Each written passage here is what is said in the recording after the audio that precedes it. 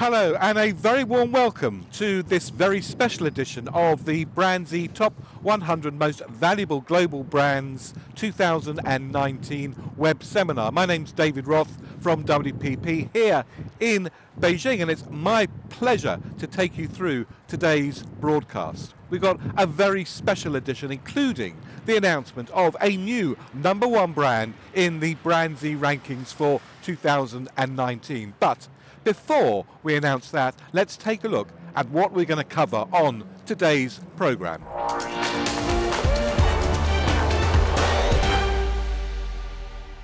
In today's web seminar, we're going to explain how the rankings are calculated, unveil the top 100 most valuable global brands for 2019, including revealing the new #1.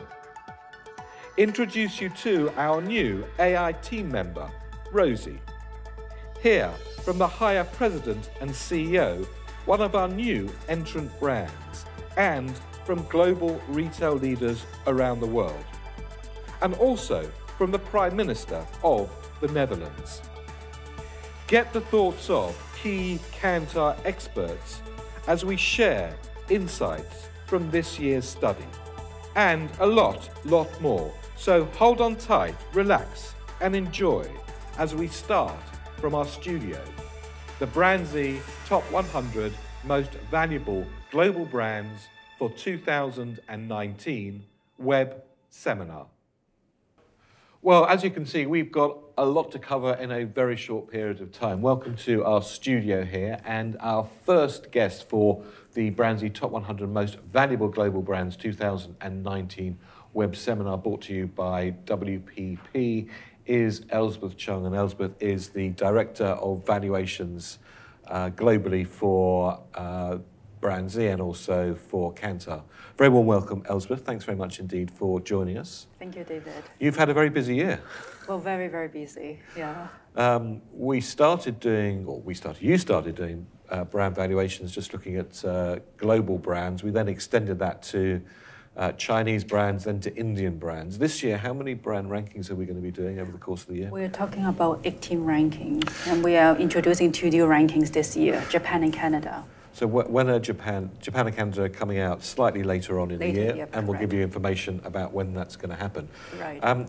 Every single one of those rankings is done to exactly the same methodology. Right. And I think it's probably fair for us, as we do every year, it's become a bit of a tradition to start off with a methodology, because in a sense that's the route to everything. So perhaps you can explain to us, first of all, a little bit about the BrandZ data set. Yeah, of course, David. You were mentioning about all the collection of our BrandZ brand value rankings.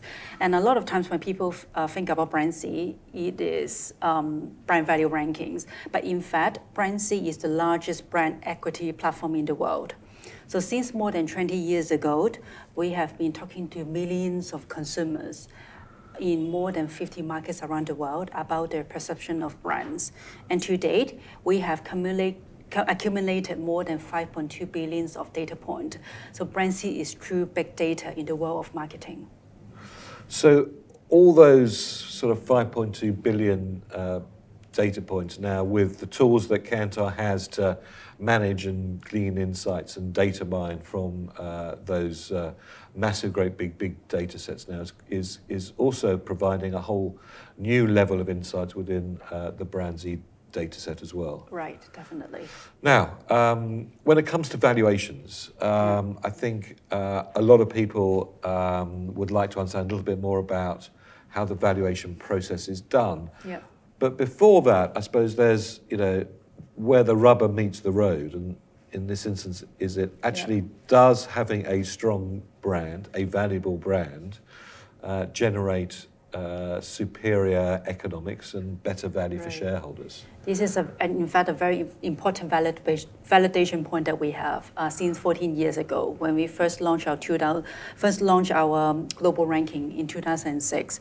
So we have been tracking the share price performance of the most powerful brands in our BrandZ portfolios. And what we find is the share price performance of the most powerful brands that we have every year in the last 14 years outperformed S&P 500 by 2.5 times. And they also outperformed the MSCI World Index by a staggering 5 times.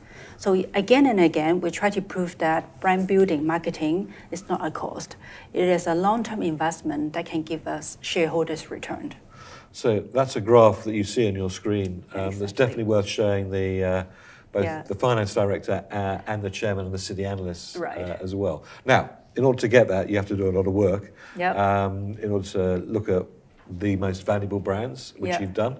How does that process work in order to actually arrive at the brand value? Yeah, so there are 2 main ingredients in our brand valuation formula. Number 1, financial value. So that is the dollar value that is attributable by a brand to the company who owns it. So second of all is brand contribution. So it measures the proportion of financial value that is derived from a brand's ability to do 2 things. Number 1, to increase purchase volume, and number 2, to charge volume. So these 2 together will form what we call the brand value, and this is how we rank our brands in any BrandZ rankings. And this is quite important because BrandZ is the best brand value ranking in the market because we rely solely on consumer data point in our valuation.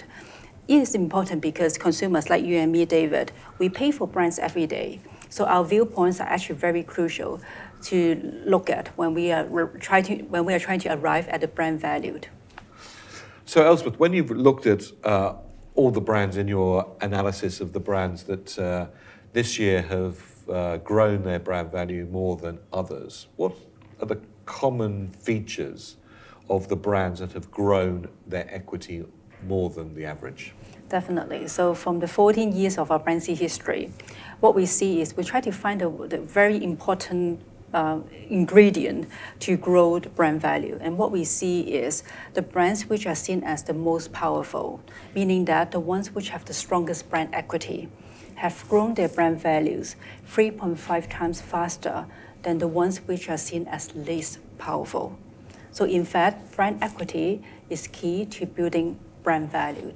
And we'll be talking a little bit about how to grow brand equity a little bit later on. But for the moment, Elspeth Chung, the Global Valuations Director for BrandZ and Kantar, thank you very much indeed for joining us. Thank you, David.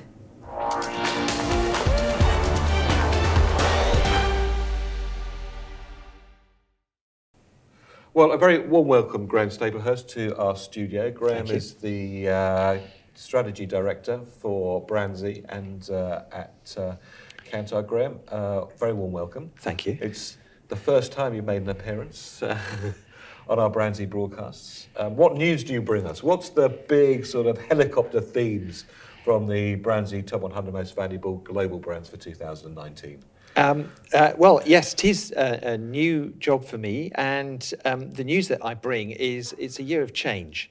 There's a lot of movement in the ranking this year, a lot of volatility, and it reflects the volatility of the world around us. So we see many changes happening in the world, whether they're driven by technology, by society, by politics, by environmental concerns.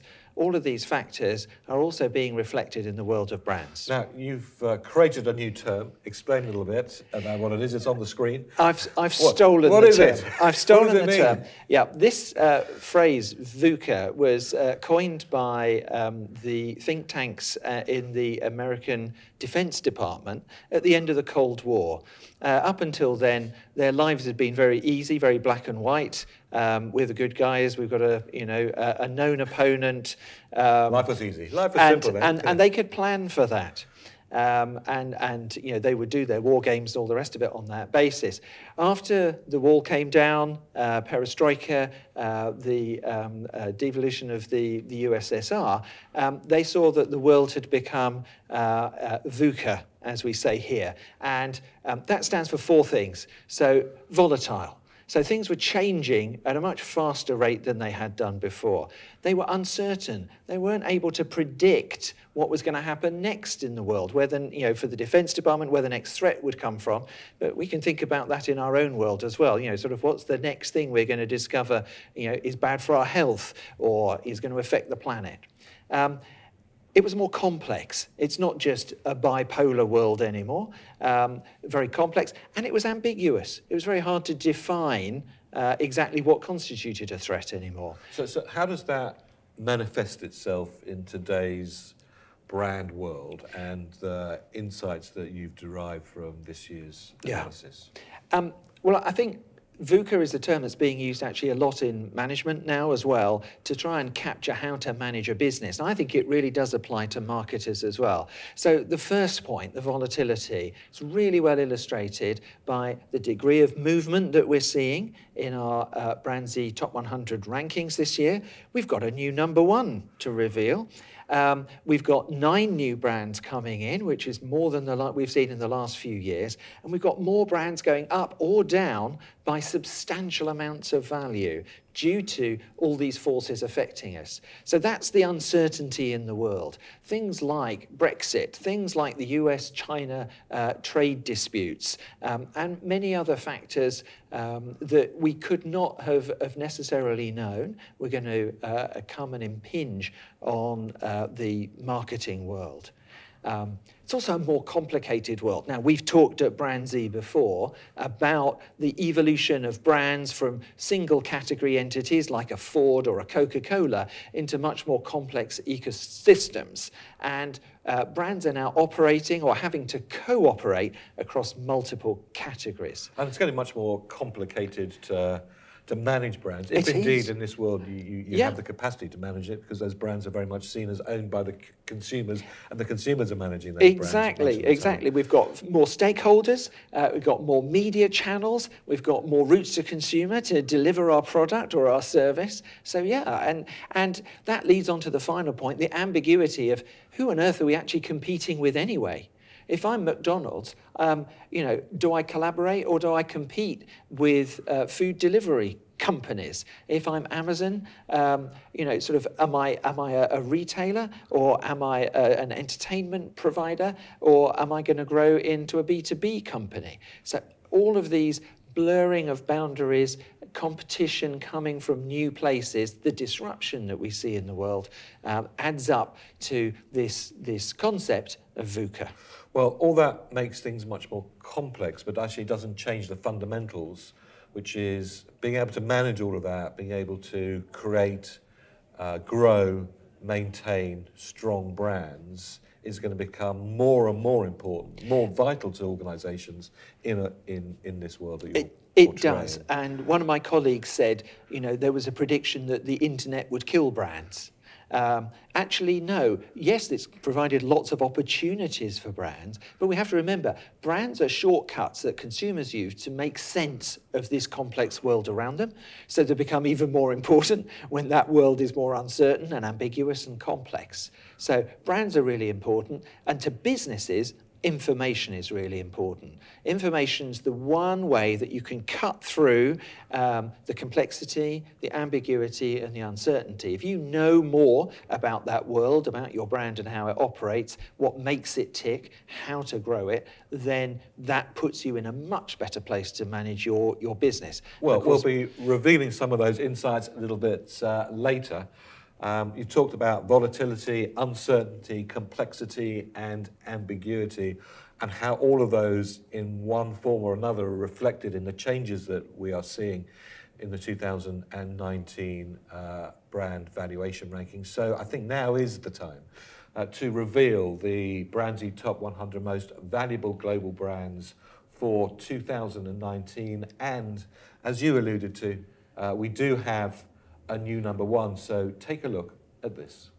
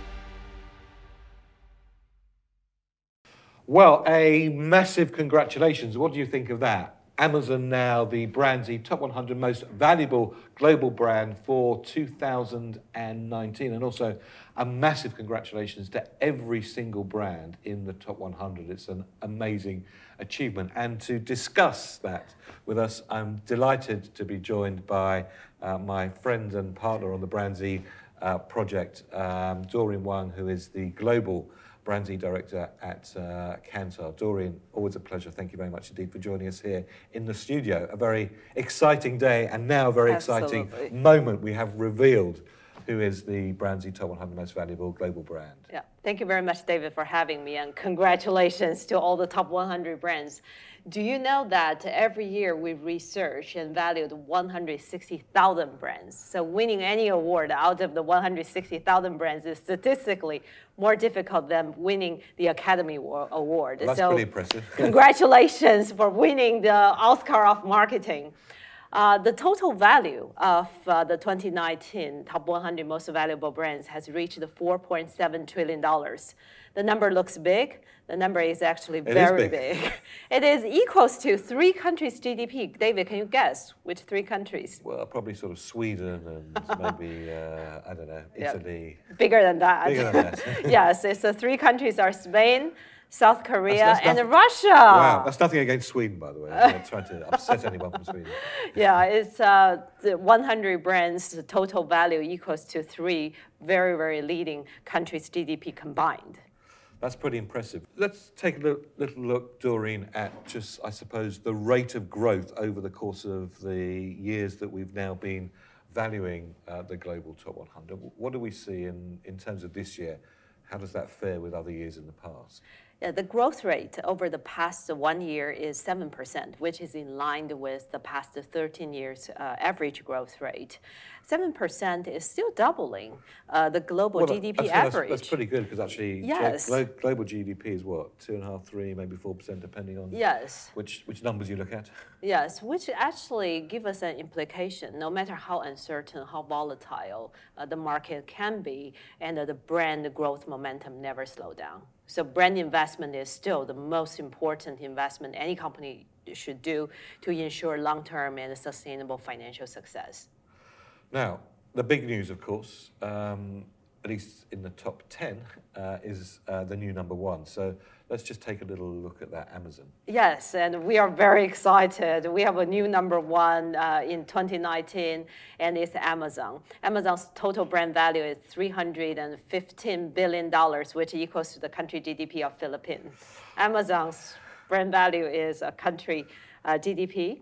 And I suppose the significance of that is not so much in that big number, which is unbelievably impressive, but is over the period of time and who they've been battling with in order to now become the #1 brand. Let's travel back the time machine.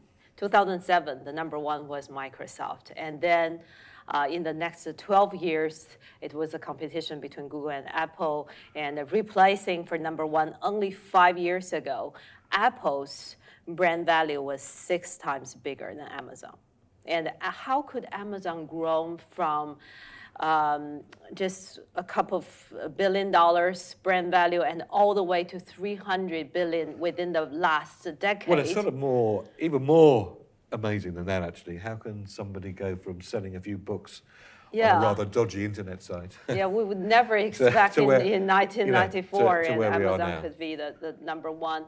And there are 2 lessons we can learn from Amazon. #1 is Amazon is not just a single brand. It's not a bookseller anymore. It's not just e-commerce. It is building its own ecosystem, Amazon TV, Prime, and Echo. Wherever consumers are, Amazon provide the services and products to the consumers. And do you know that right now Amazon is providing services in over 15 categories? And #2, all the brands can learn from Amazon is speed. It's not just a concept. It's not just an eco-platform concept. Right now, Amazon can put it into execution. Yeah, it's not just a word on a PowerPoint chart either, is it? No, and they really expanded, and they are anticipating and consumers' needs and meeting it in a speedy way. On that chart, you can see we have a brand equity score of 144. what does that mean, and is that 144 good? That means the average of the top 100 is 100. That means Amazon's brand equity is 44% higher than the global top 100 average. And just 5 years ago, that number was 112. So Amazon has grown massively on its brand equity. How difficult is it to drive? I mean, that's a key metric. How difficult is it to drive that score up at that type of level? It's not an easy task. Brand is not going to be built overnight. And for Amazon's case and many, many other successful brands' case, and we have to accumulate the brand equity day after day, year after year. But the most important thing is we need to build the meaningful relevance and with the consumers and build new meanings to consumers and bring new meanings into consumers' lives. Now, if we take a look at the top 10 most valuable brands for 2019, what do we see there? Interesting goings on. The top 10 are not just American brands anymore. We have 8 American brands and we have 2 Chinese brands among the top 10. And this year, Microsoft, Visa, and Alibaba all have achieved a double-digit brand value growth. And it's definitely worth mentioning the 2 Chinese brands. Well, let's talk about those, because Alibaba, only a few weeks ago, we launched the BrandZ Top 100 most valuable Chinese brands. And for the first time, Alibaba was the #1 most valuable Chinese brand. So what do we see there? Yeah, we are seeing that Alibaba took over the #1 place, and similar as global, we have a new #1 Chinese brand as well. And Alibaba and Tencent are both massive ecosystem brand in China. It's not just providing 1 or 2 products. It is building the ecosystem surrounding consumers' life, social commerce, online, offline, seamless integration, and food delivery, and gaming, so everything, wherever your imagination are, and these brands are expanding their services surrounding you. I think Alibaba and Tencent, their expansion of the ecosystem, the speed is nothing shy from Amazon. And of course, particularly Alibaba is moving not just from virtual retail, but also very heavily into physical retail. In fact, they did that long before Amazon. Yeah. I went into the you physical did shopping. space. Yes, yeah. I spent a lot of money there. Yes, you can get the fish Yes, right out of the tank. Well, it was that Jack Ma shot. I had to have that.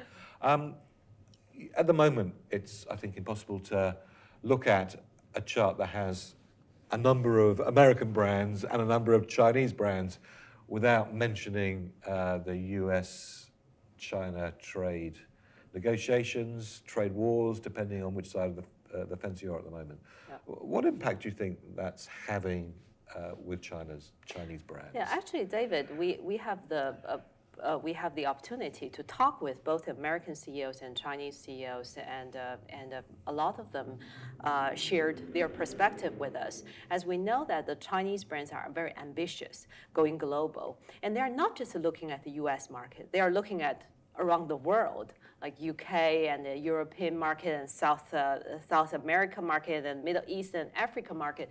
These are all equally important. So they want to understand the local needs and build their brands there. In the meantime, the American brands have been deeply embedded in Chinese consumers' life, and they want to continue to build that bonding with the Chinese consumers. So for them is, how can I further localize? How can I better meet consumers' needs? So I think US and China, the trade negotiation, actually bring a lot of opportunities, and for brands to look beyond these 2 countries. There are a lot of massive rest of the world. Yes, and it could well be a great unintended consequence of the US, of people actually in China thinking, well, actually, maybe my focus should not be the US. And indeed the rest of the world. Just an example, UK brands and being perceived really unique and trustworthy in Chinese consumers' mind. Maybe that's a great opportunity for UK and European brands to keep expanding the consumer base. Now, history is a wonderful thing. We've now got a number of years of history of the BrandZ global rankings.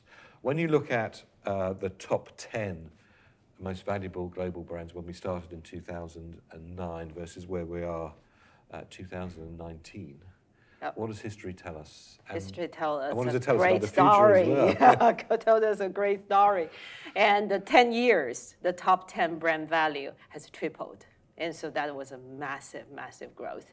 And the 4 brands were still there. And we can look at the charts, and we don't need to mention who they are. But those 6 brands have been replaced by more mobile and the tech-enabled retail finance brands. And we have to admit that they are still very, very strong brands, like GE, like Coca-Cola. They are still very, very strong brands. They are building their own ecosystem around their core product and services. But in the meantime, we are seeing the mobile, the e-commerce, and brands are catching up in the same time. So the next 10 years are going to be more exciting, and we are going to embracing more changes. Now, we talked a little bit about ecosystem brands, so maybe we could just sort of conclude. Yeah. You know, I suppose if you took a helicopter view historically, you know, first of all came sort of what we would now call product brands. Yep. I think after that, you'd probably say there was the era of the corporate brand becoming more important. Then latterly, as we've seen in the growth the last few years of, I suppose, the platform brands. We're talking about, we believe that there's this next genre of ecosystem brands. What do you think the difference between an ecosystem brand and a platform brand is? Yeah, well, this is my definition, and it may not, you know, my understanding through working with them is I think the ecosystem brands, they always have a core product and services at the beginning, but they keep expanding, and wherever consumers' needs are expanding, and they are always there. And for example, like Haier, who is our newcomer this year, which is the #1 home appliance brand worldwide. It's a washing machine and a refrigerator are all the best seller around the world. But in the meantime, through merger and acquisition and through self-expanding, and Haier has successfully transformed itself from just a home appliance brand and right now to an IoT ecosystem brand and connecting consumers' lives, like in logistics and in product delivery and in smart air conditioners. So these areas Haier are expanding and become a service. But I think that the thing that to me differentiates that this new Haier model from other is just that the way in which the consumer is in the absolute center of that ecosystem. Yep. And that ecosystem is being around what's being best for the consumer and what's best to drive lifetime value. Yes. So that's what a key conclusion we have drawn is no matter how volatile and how uncertain the environment might be, consumer-centric, technology-enabled are very, very important to be successful in the next decade. Doreen, always a pleasure. Speak to you a bit later on. Thanks very much indeed. Thank you very much, David.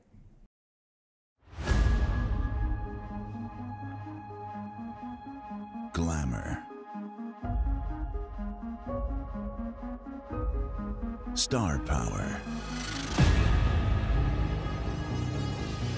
fame, influence.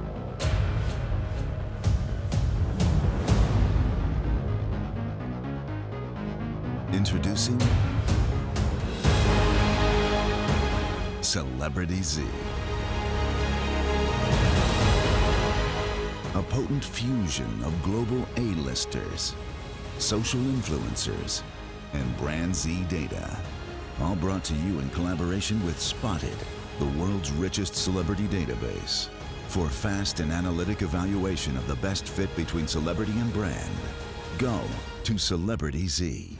Available now and exclusive to WPP, a BrandZ and Spotted production.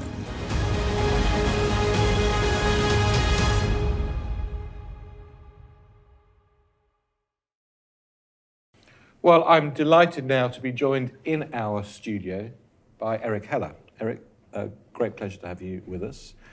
Eric is the founder of Marketplace Ignition, which was a company that WPP acquired a couple of years ago, and is now the Chief Knowledge Officer of the WPP Amazon Center of Excellence. And of course, you're also a former Amazon employee, so you can help us out on a number of different dimensions here, Eric. A new #1 brand, it's Amazon. Does that shock you? They've only been working at it for about 20 years. You know, there's this great story about when you look at their annual letter to shareholders. What's fascinating about this, about Amazon, is that every year they send that same night. They include the original letter to shareholders from 1997. And what's amazing is it's one of the only companies I can recall that does anything like this. But if you read it today, it still fits the model they're doing. And, you know, they make this great comment in there where they say, at every point where we have an opportunity to go for short-term gain or long-term shareholder value, we'll make the choice for long-term shareholder value. So it's clear they've been working at growing this an incredibly long time, since 1997. I mean, when you were there, how brand-centric is the company? In terms of the Amazon brand? Yes, yeah. I think that's a great question, right? The Amazon brand is almost secondary to the fact that it was start with the customer and work backwards. In other words, if you take care of the customer, the brand will grow. And I think that they also are very keenly aware of the other things that build the affinity for the brand, whether it's Amazon Prime, whether it's 2-day or 1-day. You know, we used to have this program called Surprise and Delight. And the idea was that if people are consistently surprised and delighted, things arrive faster than normal, they ship faster than normal, the product I was really looking for was there. All of those things create and drive the flywheel, which drives revenue, which drives the brand. How surprised are you that it's taken Amazon a relatively long period of time to become the world's most valuable brand? And for the past, I don't know, 4 or 5 years, the battle has been between sort of Google and Apple. You know, I guess I'm not surprised that it's taken a long time, but I think it's a case of the waterfall wearing down the rock. You know, the water that continuously drips and wears a path in the rock. I think, you know, when you think about how there was early on in the early days, people couldn't believe that Amazon didn't charge for reviews and ratings. No one was giving them away. And Jeff made this comment at the time where he said, look, and he was quoted as saying, if you become the central place where everyone reads reviews and ratings for a thing, eventually they'll buy something when they come to read those. And in some ways, it's that same, that, you know, you'll notice actually with this story and the last one, I keep using the word eventually. They've been working at this for so long and just continuously at each point making decisions on optimizing shareholder value or optimizing customer experience, and then using that to grow perception of the brand. And as perception grows, people keep coming back. Now, one of the things that we've talked about, and I think we'll be talking about for the rest of this web seminar, is the importance of experience now. How important to Amazon is the end user experience? Oh, I think it's the penultimate thing to them. In other words, creating a strong and valuable experience and continuously driving that is how they believe they'll create affinity and then long-term shareholder value. If you think about all of the things that they've done where they're creating this sort of ecosystem, this thing that we see a lot of the tech giants doing. But what Amazon does is I get my Prime Video and I have my Alexa playing my music and I have I have a package on the door with an Amazon branded thing every single day. Each of those things, I think, is creating an ecosystem of experience. And that ecosystem of experience almost becomes in front of the ecosystem or perception of the brands I bought or the thing I bought. Now, it's taken Amazon a reasonable amount of time, but it's unbelievably impressive. So, in essence, it's a very short amount of time to go from the proverbial sort of selling books on a relatively dodgy website to being the world's most valuable brand. What challenges do you see for Amazon in the future in maintaining that position? One, of course, is the question of saturation. There is a perception, I think, right or wrong, that Amazon, already has all the Prime members they're going to get.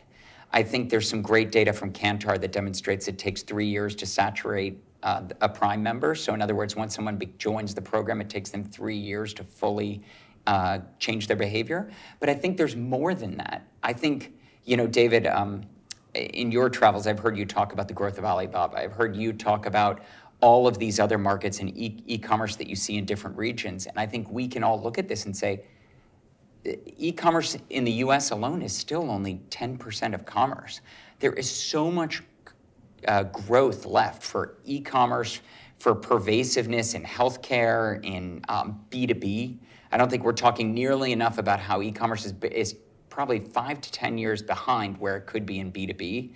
There are so many areas of growth still that I think that there is an unlimited amount of future potential.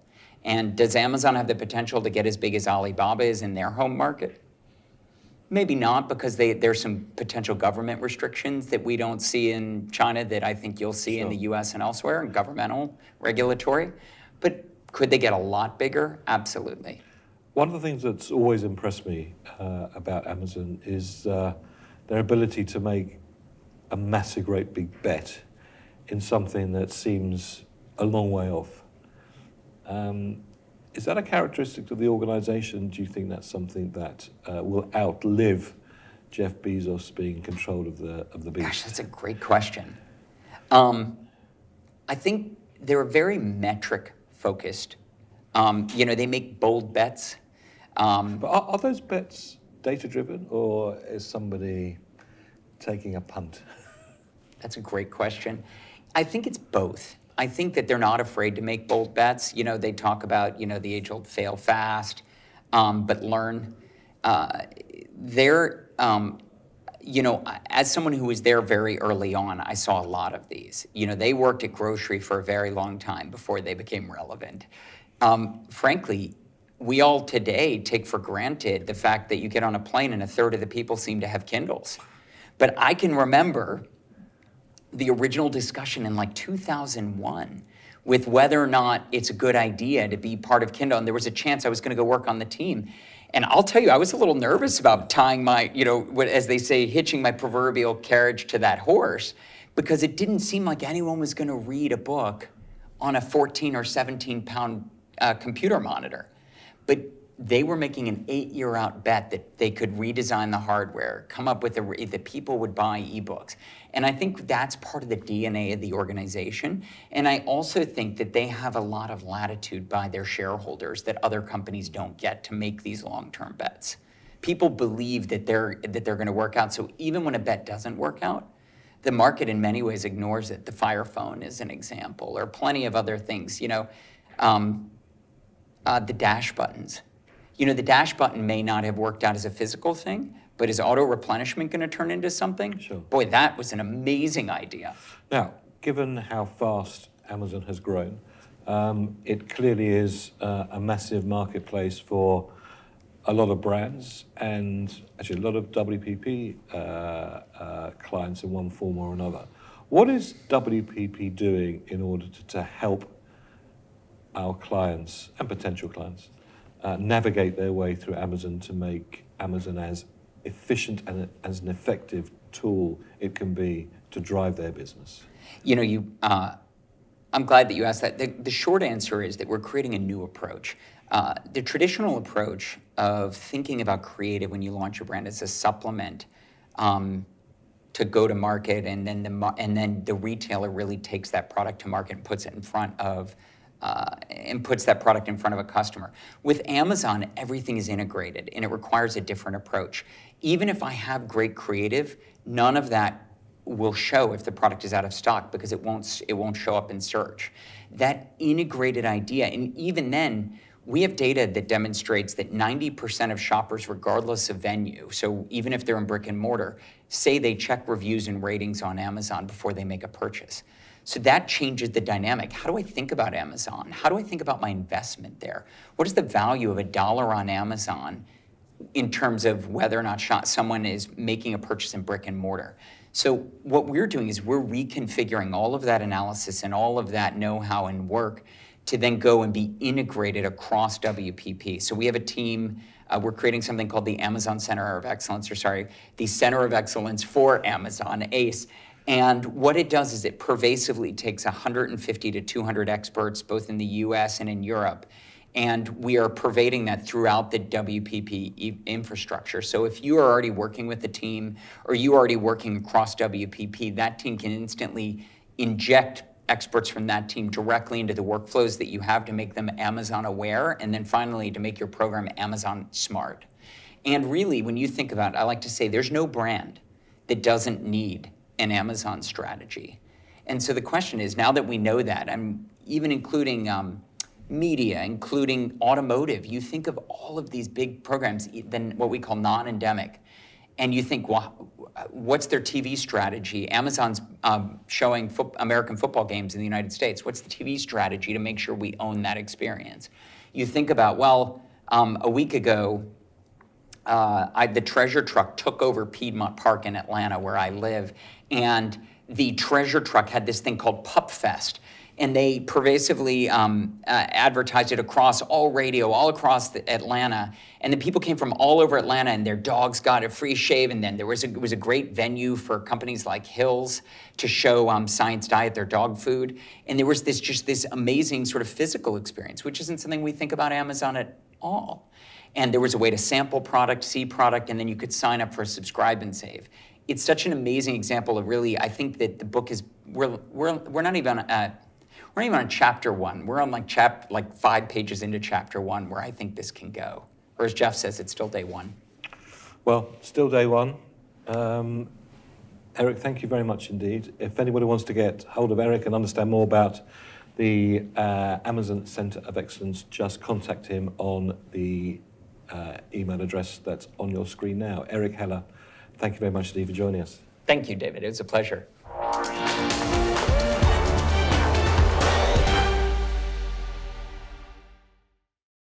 Well, it's always nice to see you, Martin. Martin Guerrero, the Research Director for BrandZ and Kantar.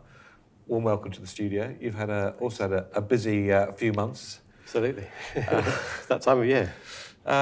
We're going to talk about the newcomers to the 2019 BrandZ global rankings. Newcomers, again, is one of those really interesting categories to do a little bit of a deep dive in, because it's very interesting to see what it is that makes a brand hit the rankings, many of these for the first time. So first of all, helicopter view, do we have any newcomers? Yes, we have 9.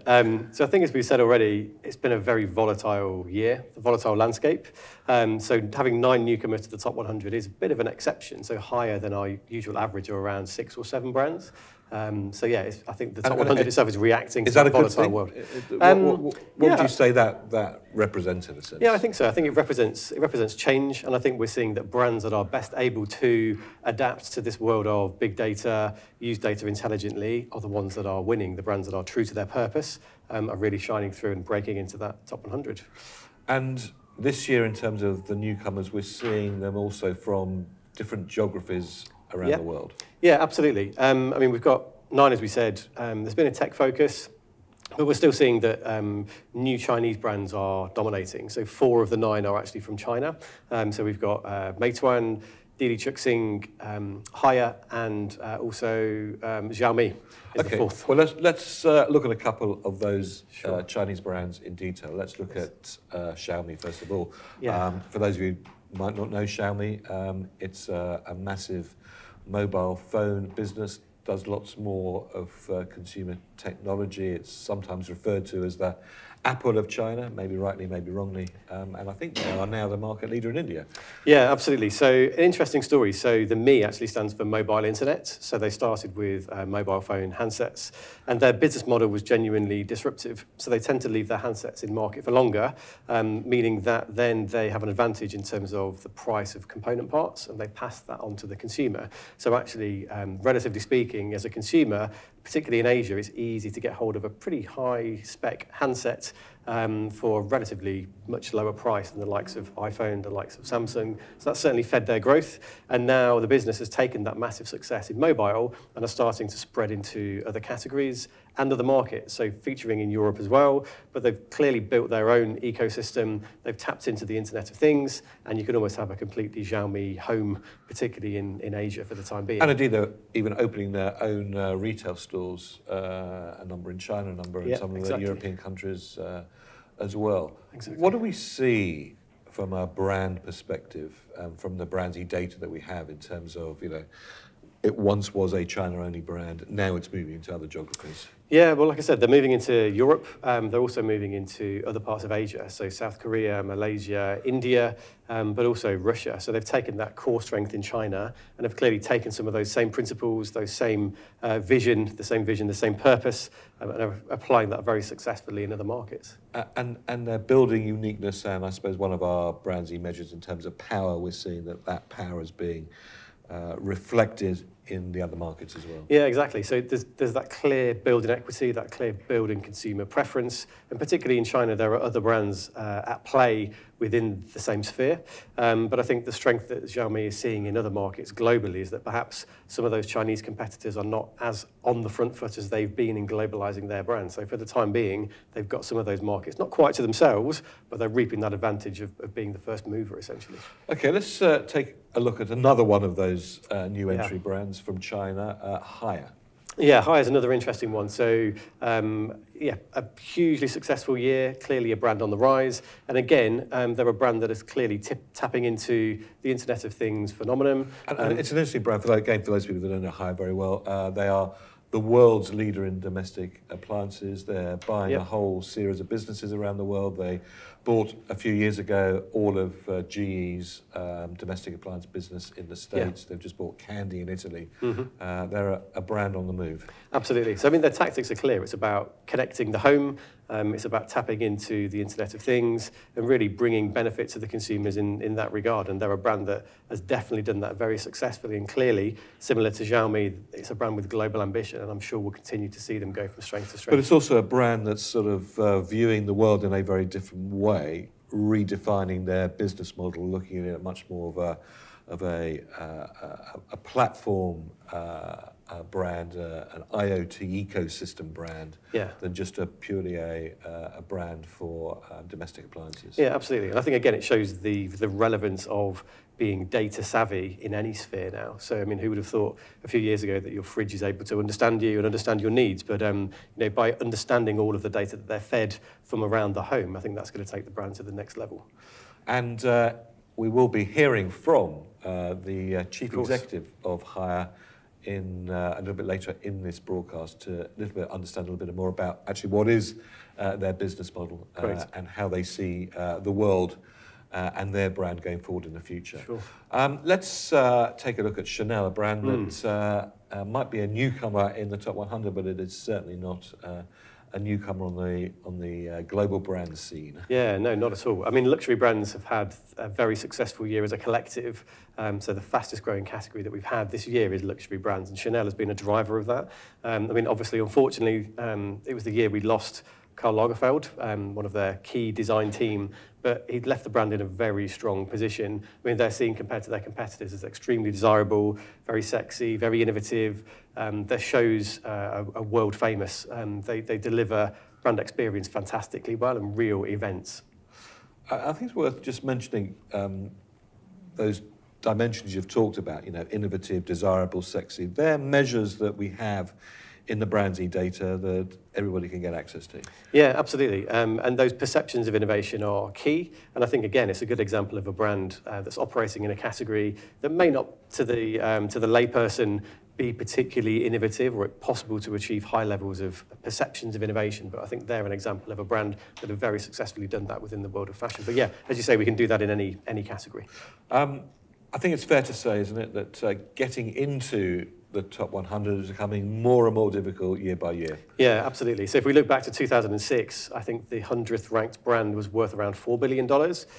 This year, Adidas is our number 100 for the second year in a row, but Adidas's value is around $13.5 billion. So the bar is being raised all the time, and we've practically tripled, more than tripled, the minimum 100 brands, the lower value. So it's harder and harder, as you say. So what does that mean in terms of what one needs to do in order to establish a very valuable brand? Yeah, well, I think we've seen with some of the brands that have fallen from the ranking this year, it's not necessarily that they've had bad years. They're still growing, but they're just not growing fast enough. So it's about continuing to innovate, continue to look for ways in which your brand can perhaps operate with new partners, within new categories, to continue to drive value for your business. Now, we've looked at what are the attributes of brands that have been successful, that are growing. What are the attributes of the brands that have, for whatever reasons, fallen out of the rankings? Yeah, that's interesting. So we touched on earlier the fact that salience is generally a strength across the whole of the top 100. So clearly, by definition, almost these 100 brands are very well known to consumers, but salience alone certainly is not enough to sustain your brand in the long term. So we're seeing brands that have managed to increase their meaningful difference, their understanding of consumer needs. Those are the brands that are growing, and brands that are being eroded in that space, or perhaps overtaken by competitors, those that are standing still in terms of their meaningful difference to consumers. Those are the brands that are actually showing a flattening of value or even declines in some places. Okay, now let's take a look at a couple of examples. The first, Facebook. Yeah, Facebook's an interesting one because it's the first year we've seen a decline in their brand value. But if we look back at the data, some of the signs were there. So we can see here that their meaningful difference over time relative to their competitors has been on the slide. So it's not a huge surprise that we're finally seeing brand value decline. But it's not all bad news for Facebook. Instagram's our fastest riser this year, clearly owned by Facebook. And maybe there's a hint there that perhaps what Facebook may do in future, which they've been rumoured to do for a while, is look for a single platform, maybe bringing together the Facebook platform with Instagram, maybe even WhatsApp in future. So watch the space and let's see where they go from here. A little bit like following the Chinese WeChat model. Yeah, absolutely, absolutely. Okay, Netflix, probably the other side of that particular coin at the moment. Yeah, absolutely. So almost a corollary of that. So Netflix has been a brand that its meaningful difference has gone from strength to strength. So clearly defined a completely new way to consume media, to consume content, very much investing in the content itself now to differentiate themselves from the likes of Prime and from Disney's offer, which is coming later this year, from Apple TV as well. But as we've seen their meaningful difference increase, obviously we've seen their brand value increase. So again, another of our fastest risers this year. And finally, let's take a look at MasterCard. Yeah, MasterCard's an interesting one. So we haven't had many new entries to the top 10 for a while, but from looking at the data, MasterCard seems like it could be the next cab off the rank in that regard. So their meaningful difference to consumers versus their competitors has been steadily increasing. I mean, that's quite interesting things to look at, actually, is those brands that are going to make it into the top 10. Yeah, so very successful brands in their own right. Yeah, exactly. So we have a way of looking at that data. We call it potential, which is brands that are likely to actually gain share in the next year. MasterCard performs well there, because their meaningful difference against their competition has been increasing. So if I had to guess, if I was a betting man, which I'm not, MasterCard. Go on. I think MasterCard. Let's have the money on the table, Martin. MasterCard is on the cusp of making that breakthrough. Maybe 2020 will be the year. Martin Guerra, Research Director, BrandZ, and Kantar, thanks very much indeed. Thanks, David. Thank you.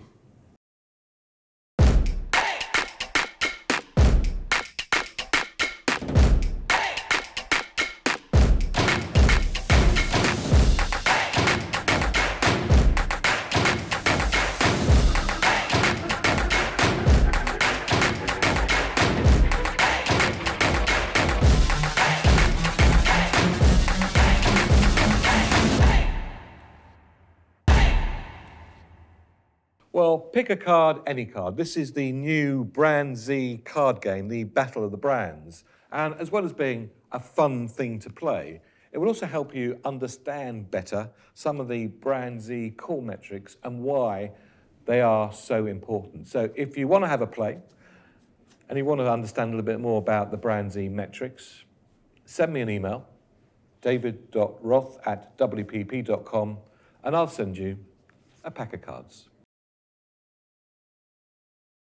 Well, a very warm welcome back, Graham. Nice to see you again. One of the lenses that's always interesting to look at the BrandZ data through is those brands that have risen the fastest, because I suppose they all demonstrate some of the characteristics that we've been discussing in terms of the trends, the changes. It's the hodgepodge, the melting pot of all of those. When you look at the top 20, what do you see? What we see is that complexity of the brandscape that now exists being reflected in the brands that are growing. The fastest risers come from an astonishing array of different sectors. You've got Instagram on one side, from sort of massively growing through increasing the number of users that it's got and the attractiveness that it has for them through the features that it offers. You've got luxury brands like Dior and Yves Saint Laurent that are refreshing what they stand for, reaching a new generation and reminding people of the quality that they've always offered. And that's quite interesting as much as, because some of those brands are really new, relatively, and some of those brands are really old. Really old. And yet it's about keeping themselves up to date, not necessarily changing what they do, not redefining what they stand for, but just telling people consistently about that. And I also think that maybe people think that actually the brands that are rising fastest are just the technology brands. Absolutely not. No, I mean, obviously with Instagram you have that, but a lot of the others here are brands that are doing something other than technology, but almost all of them are using technology in some clever way to help enable that brand growth. So we see technology less as a category on its own now, and more as an enabler of every brand. So that sort of balance between refreshing and innovating, using technology in a way that adds value to the customer is becoming more and more vital, would you say? It is. And on the right-hand side of this chart, we've got really interesting examples of brands that are innovating their offer, bringing new products, even entering new categories. Uber, for example, having launched into, obviously, ride-hailing to start off with, is now extending both upwards into the air, and even in the last week, they've announced a scuba that you can hire off the barrier reef. So they're going underwater as well now. So is there no end to the way that they can lose lots of money? Well, I think you're seeing the application of technology in all sorts of different ways, and again, ways that are going to surprise us and be very, very unpredictable. Who's going to be the next one to leverage a new tech? Okay, let's look at a couple of these in detail. Geico. Okay. Geico, a giant in the US insurance business, but the interesting thing about it is that it's been doing the same thing fundamentally, very consistently for the last 10 years and more. So consistency is still the essence of a great brand? Consistency in terms of, what you mean to consumers. Really, really important. If you chop and change all the time how you present yourself to your audience, you won't build up those mental patterns that help people to recognize you and instantly make that decision. Yes, I'll just renew my insurance with Geico. They're perfectly good company, and I'm really happy to be with them. And that's what they've been able to do. Keep reassuring, entertaining, and attracting people with consistent high-quality advertising, consistent media pressure, and that's resulted in consistent growth. Last year, up 29%. Not a bad showing. Up to a brand value of around $9 million, yeah? $9 billion now. And then Japanese cosmetics brand. Yeah, I mean, we're jumping from one sector to something completely different.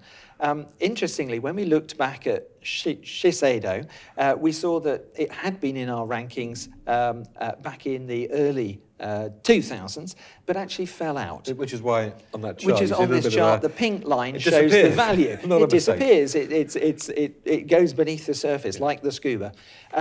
However, some years ago, 2017, it came back into the ranking, and it's grown really fast since then. So it's innovated, it's addressed the fundamentals of what people really want from their cosmetics, and they've been able to improve both their meaning and their salience. So they've told people effectively what they're all about. So they've reached that audience again.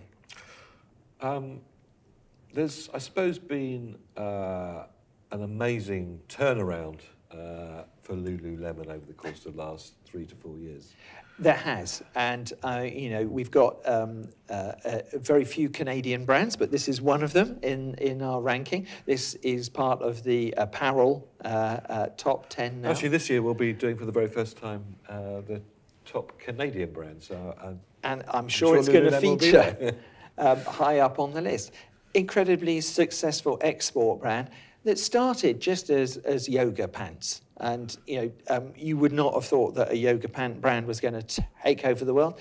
But then again, I'm sure when Levi Strauss invented the jeans for cowboys back in the 1800s, they wouldn't have thought of what it was going to do. Anyway. For gold diggers, yes, sorry, the prospectors, yeah.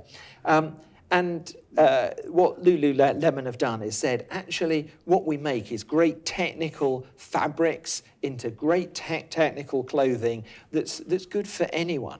And some of the experts we talked to recently said, yeah, people are now wearing yoga pants to the office as part of smart business casual, you know, the casual business or smart casual wear that's good for the office and enables you to nip off at lunchtime and have a quick stretch as well. In fact, part of the way of really generating a lot of insights from the BrandZ evaluations that we do every single year is we get together the WPP experts across all of our operating companies in the various different sectors that we look at to understand and get their perspective on those trends, what's changed.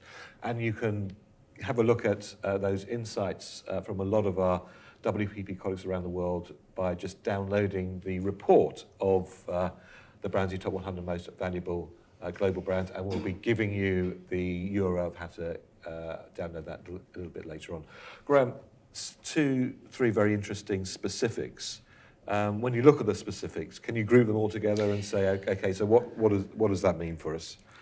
We can, and the analysis that we've got here compares all the brands in the top 100 that are growing significantly against brands that are flat or are declining.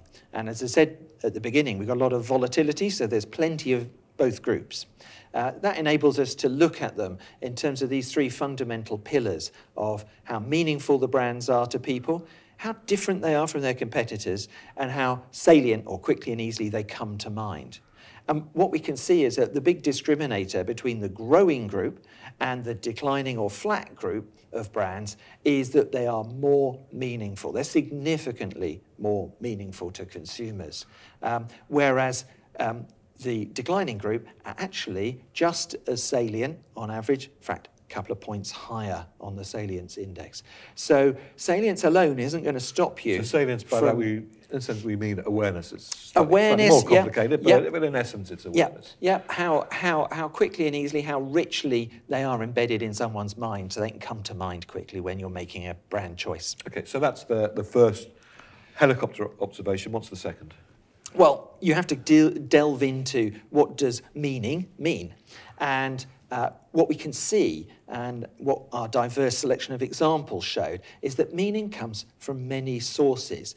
Meaning is really just the richness, the breadth and depth of all those different mental associations that people have got with brands. And that's not just what they know about them, it's what they feel about those brands as well.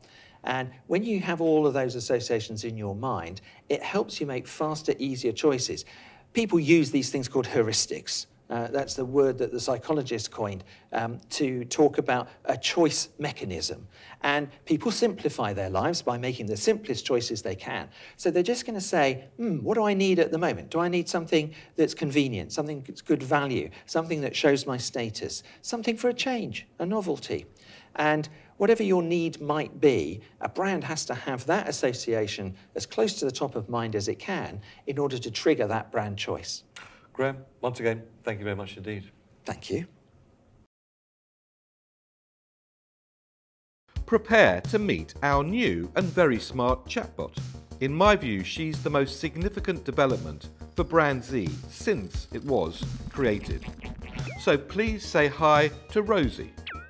RoZie's very smart. She has DeepMind information about over 166,000 brands and thought leadership from experts right across Kantar and the entire WPP group, all served up instantly and with a smile. Put simply, RoZie will provide you, your teams and your clients with an even deeper knowledge and understanding of brands the world over, empowering every single WPP colleague and turbocharging new business success. We all agree that data is king, but data can be dry and hard to navigate. It's only useful when it tells an actionable story and when it's easy to find what you want fast. That's why I enlisted RoZie. She's born of AI, but thanks to machine learning and brilliant programming, she's intuitive, imaginative, and oozes personality. She never stops learning and's always ready to pass on the next relevant nugget of information about any given brand. And what's appealing for you is that she can break down all that brand understanding into bite-sized chunks for you to access. Need a SWOT on your brand or one of its competitors? It will be on your screen and in your inbox in less than a minute. The same for brand values, be they global, local, current, and over time. Brand genomes, brand characters and their personalities, vitality quotients, trends, and of course a fund of brand studies, reports and thought leadership from experts right across the WPP network. Back in the day when I was Global Planning Director on major blue chip business, if only I had RoZie to help me. My knowledge and understanding of brands around the world would have been fuller. My briefs would have been smarter. My answers to clients quicker, and my new business record even rosier. But don't take my word for it. Go to the link and start working with RoZie yourself.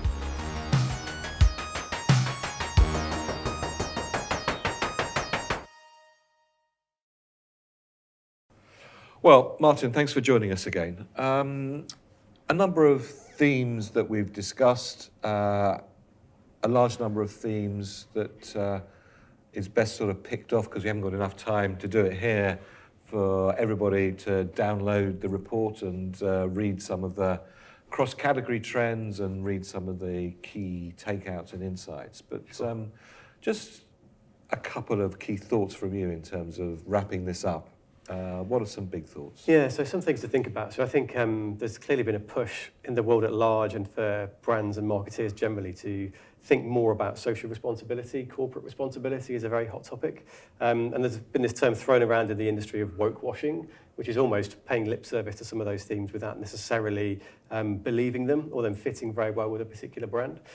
We have seen some large brands make strides in terms of perceptions in those areas in the last few years. So Nike, Shell, Coke and McDonald's on this particular slide. So I think from our perspective, it's about making sure that if your brand is going to talk about those topics, making sure that it does it in a sensitive way, but also a way that fits with your core brand values. Otherwise, there'll be no payoff. In fact, it could have a negative impact on your brand. Now, when you look at the top 10, you probably don't see this. When you look at the, sort of the 100 to 90, you start to see this. But the impact that the disruptors are having in the market. Yeah, so again, we talk about disruption a lot, and the industry at large does. And I think the way we think about disruption is almost a simple framework, and a way to think about it is the way in which a particular brand or offer impacts a category or a market.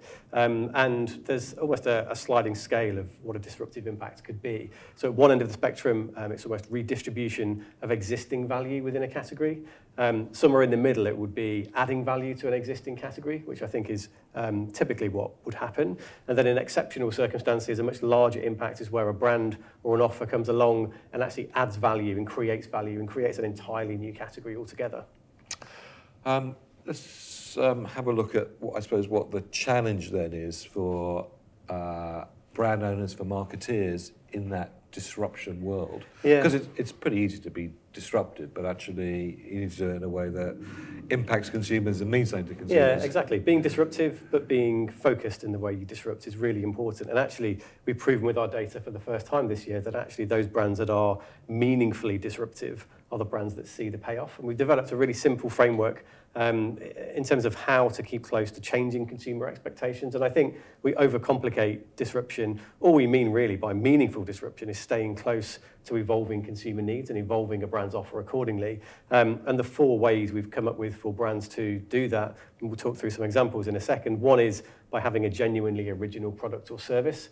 The second is by having a radically new business model to give you an advantage against some of the existing players.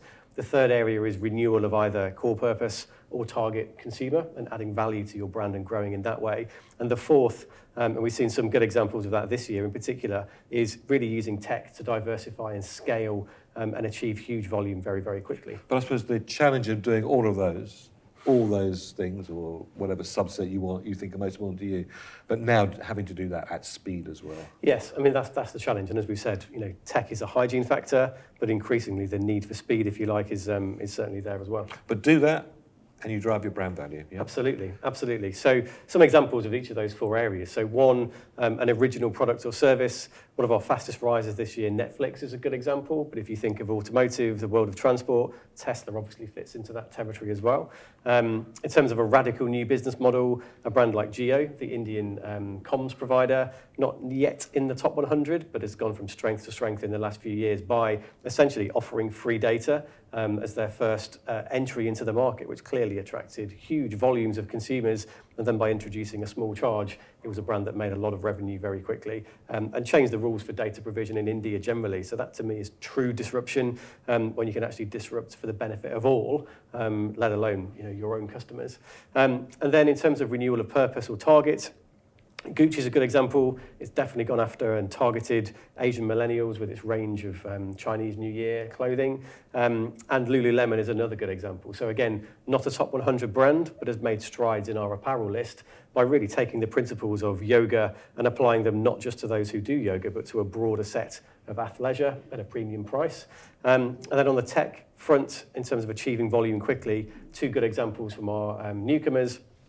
Didi Chuxing in China and Meituan, which thinks of itself as the Amazon of services. Online to offline is relevant, understanding of data is relevant, using AI to draw meaning from that data and ultimately follow consumer needs. Brilliant examples of that, and all of those brands are not just disrupting, but disrupting in a meaningful way and growing as a result. Now, you mentioned some of the categories, of course. In addition to the top 100 most valuable global brands, we also have the category rankings, and all those category rankings are available to be looked at and worked through and understood through the report, again, which you can download, and I'll be giving you details about how to do that a little bit later on. Martin, always a pleasure. Thank you very much indeed. And if you can thank your team, who've done a spectacular job, as always, in making sure that we have BrandZ data to evaluate across all of the various different ways we do it, not just the valuation data, but also the brand analytic data, which powers our new analytics tools. Absolutely. Thanks very much, Dean. And in particular, to Judith, who doesn't usually get a great deal of airtime, but frankly, without her, we wouldn't have any data at all. So if you can thank the team when you get back. Martin Guerrera, the head of and Director of Research for BrandZ and Kantar. Thank you very much indeed. Thanks, David. See you next year. Well, as we've said, one of the key new entrants in the BrandZ Top 100 Most Valuable Global Brands for 2019 is Haier. And I was fortunate enough to go to Qingdao in China, where Hire are headquarters, to speak to the President and CEO of the Hire Group, Mr. Joe.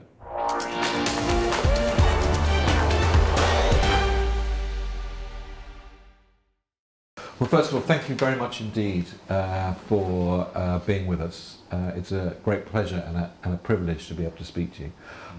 Before we start talking about some of the detail, I think it would be useful if you could just explain a little bit about the history of Hire and how Hire started and how they've got to where they are today. I'm very delighted to have this chance to have this meeting with you. So the company of Hire was founded back in 1984. Its predecessor was a very small-scale home appliance factory in the city of Qingdao. Our founder, Mr. Zhang Ruimin himself, came to the company in the year of 1984, and then he introduced the technology from the German company of Lieberherr, and that basically started our journey of entrepreneurship and the development of the company. So as you can calculate, it has been 35 years since Hire was founded back in 1984. So previously, we were solely a refrigerator manufacturer. And then since 1991, we started making other appliances, including washing machine, water heater, air conditioner, even TV, covering all different areas of the appliance business. And in that process, we tried to replicate our model and our culture by acquiring many different businesses in the sector so as to become a diversified and comprehensive appliance manufacturer. And that way, we end up becoming the #1 appliance maker in the country. So the fifth stage started from 2012 to this very day, when we categorize this stage as the network strategy phase, by which we mean that in this digital era, especially in the upcoming IoT era, which is, we believe, is around the corner, all organizations, including our own, should become a network-based organization. And the way we do it is to disrupt the traditional structure of big business organization. Instead, we have transformed our organization into lots of micro enterprises so that it is directly connected with the market, with the user. And we believe that each corporation or company is just a node of a big network in the world. And that way, we believe, is the best way for us to adapt to the challenges of the IoT era. Now, you were one of the very first Chinese companies to recognize the importance of the brand. What was it that you saw in the brand that you realized was immensely important? Well, I believe brand is vital, is extremely important for any company. In fact, it's not the fact that many companies will consider branding when they become big. That's not the right logic. Instead, I think only when the company has this branding strategy can they become a big and powerful company. So when it comes to branding, I believe it's not just in the hearts and mind of consumers, it's also in the hands of your employees, right? So the value of your brand does not only depend on the consumer reviews, it also depends on the actual behavior of your employees. And branding is the lifeblood for any business. Now, you've successfully operated your business in the phases that you've explained, I suppose up till very recently, this last phase, with a traditional business model. So, a centralized head office, senior management team setting strategic directions and managing the business. You've now created a very different platform, sort of a pioneering new model for a new age, as you say, the Internet of Things age. Can you explain why you think it's necessary to change the business model for the IoT age? Right. Yes, I think the reason is that in this, currently internet age and upcoming IoT era, the demand from the consumers or from users have been evolving all the time. They're changing and they become increasingly more personalized, individualized. Therefore, it's becoming increasingly more difficult, challenging for any business to satisfy those individualized demands. Therefore, we have to transform of our organization to adapt to those new demands from the users, to making sure that every employee of us can be connected directly to the market, to the users, to respond to users' evolving and fast-changing needs all the time, so that we can iterate our product and service to satisfy those needs. On the other hand, when our company is getting bigger and bigger, inevitably we might suffer from the typical disease of big business when we have a lot of bureaucracy. Therefore, we need to transform our organization into many different micro-enterprises so that we have the agility of the small business. But when we have so many micro-enterprises, how can we maintain that all enterprises can move in a similar direction? That's why we have this platform, which can, on the one hand, has still the skill of economy. On the other hand, it can coordinate among different enterprises, micro-enterprises, so that all this ME can move forward in similar direction. That is why we have this Rendan Heyi model, which plays this role of coordinating among different micro-enterprises to move forward. So that way, on one hand, we do have the benefit of the agility of small business. On the other hand, we have the big scale of economy of a big business. That is our platform, and that's how we making these changes. You said that Hire started with refrigerators and then to washing machines. There's been a great transition over the years, which is immensely impressive. What business would you now say Hire is in? I think Hire currently is no longer a home appliance manufacturer.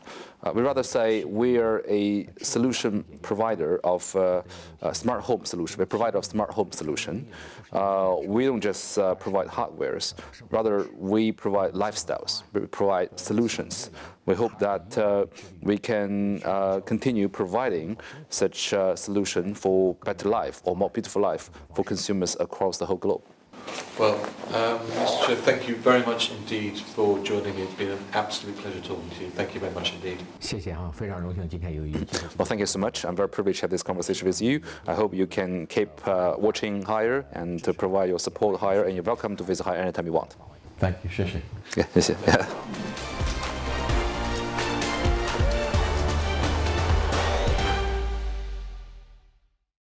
Well, Doreen, again, let's talk a little bit about the world and where we're seeing the value growth in terms of brand value in this year's rankings coming from. Yeah, in the past year, we see the growth is from everywhere, and all the most of the countries and regions have achieved a brand value growth, but it is mainly dominated by the American brands. The American brands has grown by 10%, and there's a little bit of dominance. It's a little bit of catching up from the past few years. It's a little bit stagnant. But across the world, we're seeing good sort of value positive growth. Increase. Yeah.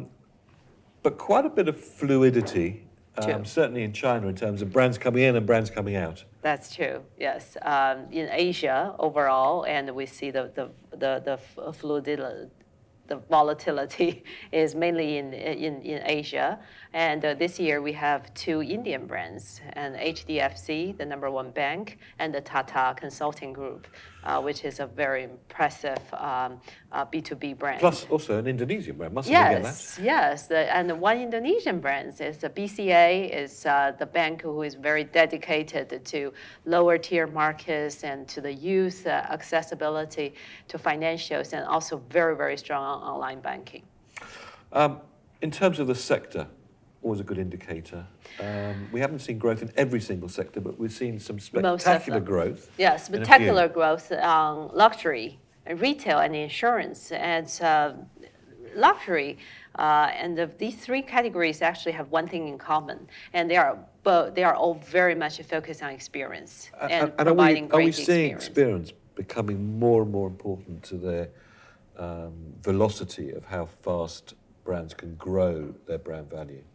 Yes, indeed. Actually, brand experience is one of the key drivers and for future brand value growth. And we have seen that those brands which are perceived high on delivering great experience are able to achieve brand value growth, which is 2 times faster than the average brands. And these 3 categories have all deliver great experience and online offline integration, and also insurance and luxury. They use great communication to let consumers anticipate amazing experience, and so that communication and experience are haloing, impacting each other. And the importance of amplifying that in terms of what the communication is all about. Let's take a look at retail, Doreen, a sector that's very dear to my heart. What have we seen there? Retail over the past year has achieved a 25% value growth, which is very impressive. It's mainly driven by salience. And what does that mean? It's not just a physical store, but it's also online and O2O, online, offline, fully integrated services. And Alibaba, for example, the 2-hour Hema delivery, and together with its Ele.me and the other platform actually help the e-commerce giant to really increase its salience significantly. Well, it seems now that China retail is leading the world in retail. Even Alibaba now, in terms of their delivery, is moving from a 2-hour, 1-hour slot to a 30-minute slot.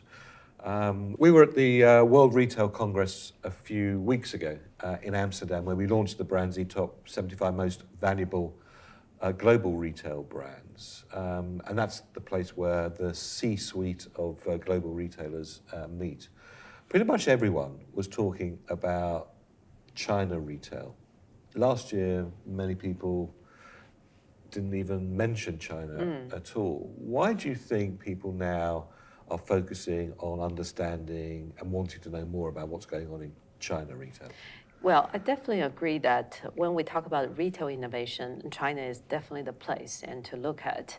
There are 2 reasons. Number one is mobile and AI, and leveraging AI and mobile penetration and all the data accessibility and also data analysis and enable expediting growth of retail in China. Second is payment system, and China moved directly from cash all the way to mobile payment. And that gave retail a huge opportunity to keep growing and to expediting, and online offline integration is another reason. And we need to look closer and on China right now it's not just the online platform, but the offline platform is supplementing and make sure it's online to offline, offline to online. It's a complete virtuous circle. In fact, I would say to anybody listening that if you really want to understand where the future is in terms of the integration between online and offline, you absolutely need to go to China and see what's going on. Yeah, we should do our innovation tour. We should do. Yeah. That's a deal. Let's do it. Yes. So, Doreen, thank you very much indeed. As we said, the World Retail Congress was in Amsterdam this year, just a few weeks ago, and that was the place where we launched the BrandZ Top 75 Most Valuable Global Retail Brands. And I also got an opportunity during the course of the Congress to speak with a number of the global retail leaders to understand what was on their mind and what some of the key implications were going forward for retailing over the course of the next couple of years. I also got the opportunity to speak with the Prime Minister of the Netherlands. Let's have a little snippet of what some of them said.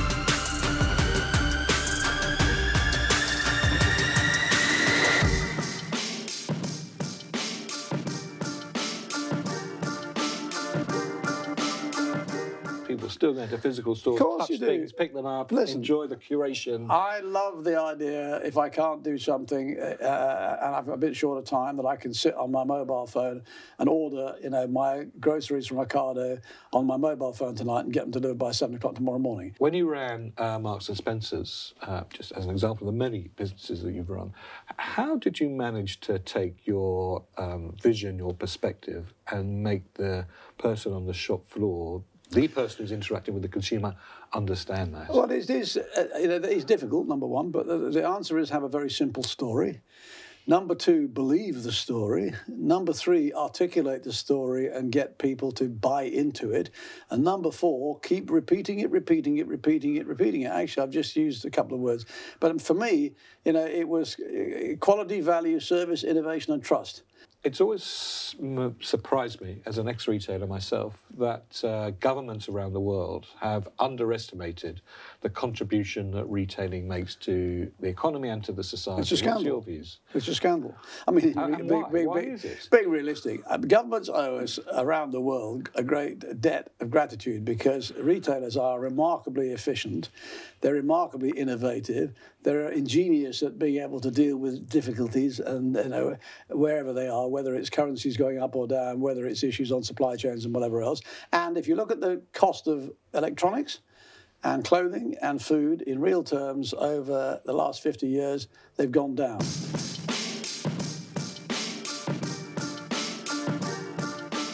When you first started, was it 20 years ago? Just under. Just under 20 years ago, so let's be kind, 19 years ago. and the ups and downs you've had. At any point did you say, actually, it was a great idea, but we're going to give up? Well, we wouldn't be here if I'd ever said that. There were plenty of people who suggested that we should say that. Well, that's soothsayers. What little they know. We ignored them and, you know, carried on. Look, I think for many years, a lot of people thought e-commerce was going to be a very small part of the market, that it was best to do it from your existing store-based assets. And the idea of automation, centralization, of building all this software was completely redundant. And slowly but surely, we won people over. As Rodney would say, we did the best job for our customers in their homes. We delivered a better and more outstanding service than the giants of our market, the Tesco's and the Sainsbury's and the Asda's and people. And so we started to grow, and we grew, and we grew, and we started to show that we could do it at economics that none of them could do. And that was the really weird part, where we could do the best service and the best economics. Over that learning period, what are the key sort of pillars of things that have helped you take sort of a leap in both your offer and your proposition? Look, it's interesting. That time. People are always thinking there's like a silver bullet, or there's one part of our proposition that we did better. And visibly, they often look at the warehouse and go, it's the Ocado warehouse. And actually, the thing that's allowed us to succeed to where we are today and allowed us to have something that can help the likes of a business such as Kroger is that what we're actually good at is innovating. And what we're actually good at is driving ourselves forward all the time. It seems now in China that unless you're delivering within 30 minutes, you're not really in the game. Are we going to see delivery speed being the driver of the growth of e-commerce and the differentiator, or is it at some point that's actually just going to stop? I think, as Rodney mentioned on stage before, we've been trialling a service called Zoom in West London at the moment, and our average delivery time from placing the order is 30 minutes. But I see that more as a convenience offering that will serve a customer's grocery needs, probably not competing with the main shop that they do with us anyway, competing with a store they might have popped into, but also competing with, you know, a restaurant delivery service or a restaurant itself.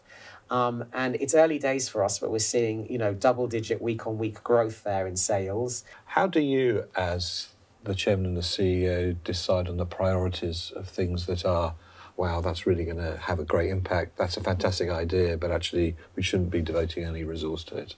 I mean, it really does start with the customer and understanding customer trends. So an example would be several years ago with our own brands, we introduced a line called Simple Truth, and it's a natural and organic brand. Today it's a $2.3 billion brand, and we introduced it 5 years ago. Artificial intelligence, it's impossible to read an article anywhere on anything without artificial intelligence being there. Are you harnessing the power of that within the massive data sets that you now have at Kroger? I would say yes and no. if you compare it to 5 years ago, the answer is yes. But if you look at versus the potential, I think we're just beginning that journey, and it's the exciting part of the journey. How would you characterize, maybe in 1 or 2 words, or maybe in a sentence, the age we're living today? When you leave your home and you go into the office, what do you feel? Energized and excited. Fantastic. I think that pretty much sums it up, yeah. It's rapid, it's rapid change, but it's opportunity.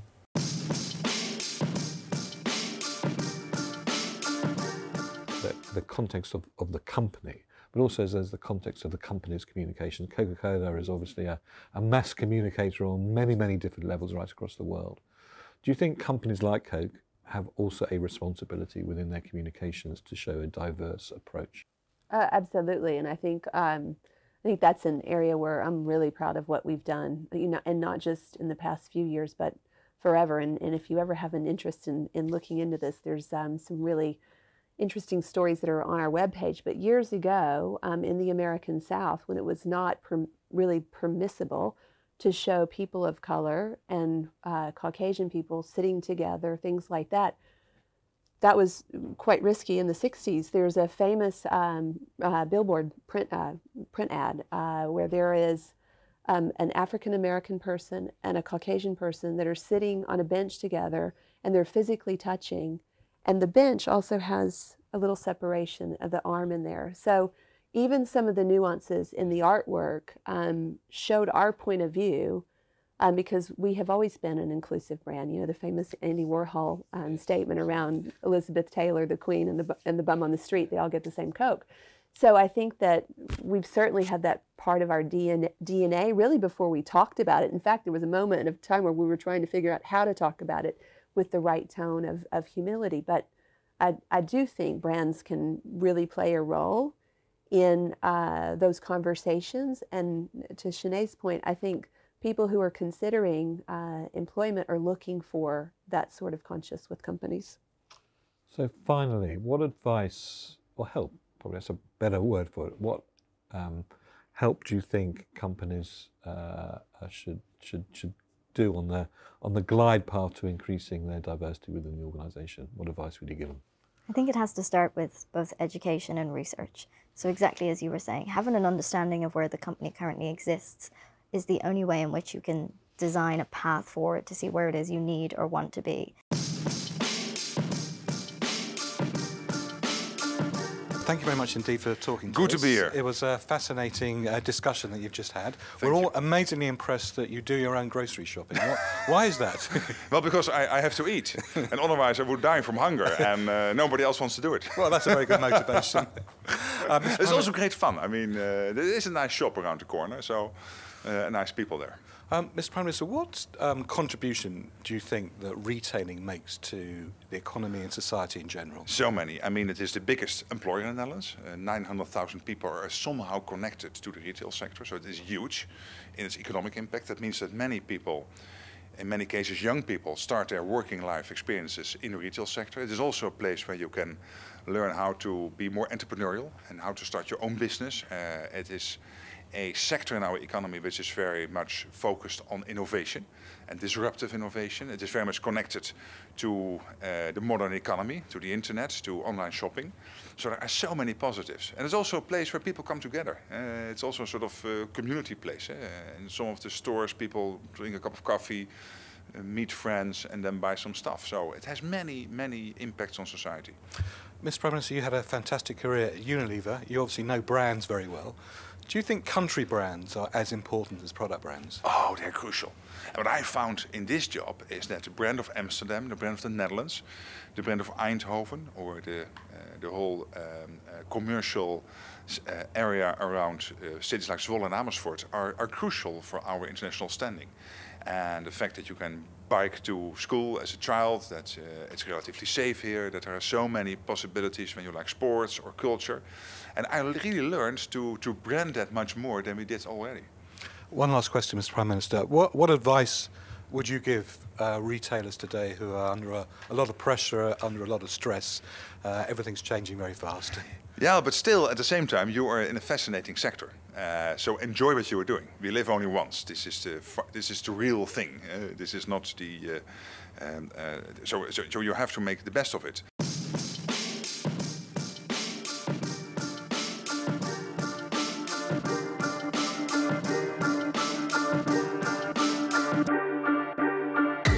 I very much hope that you'll visit that URL and watch the interviews in full. I think you'll find them very useful and very helpful because everybody who participated, and thank you very much for doing so, were very generous with their insights. Well, as the Prime Minister of the Netherlands said, country brands and country branding is becoming more and more important.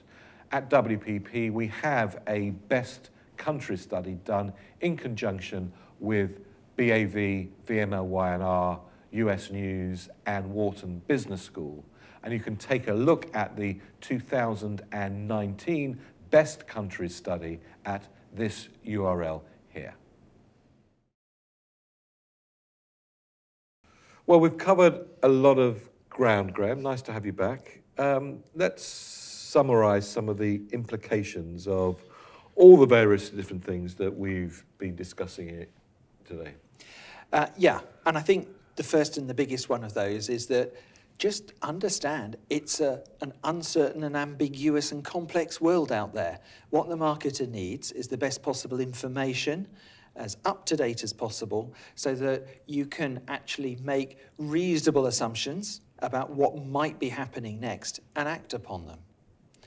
The next point is around disruption. As my colleague Martin was saying, disruption is going to happen in every category. We see it now across the board.